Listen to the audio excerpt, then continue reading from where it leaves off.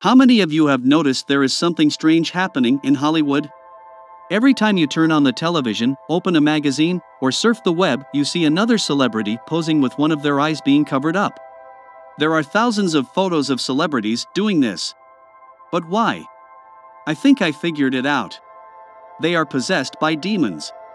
Check this out. This is a star NASA photographed with the Hubble telescope a few years back. Notice how it looks like the eye of Sauron from Lord of the Rings? The word Sauron comes from the word Saturn, the same source for our word for Satan.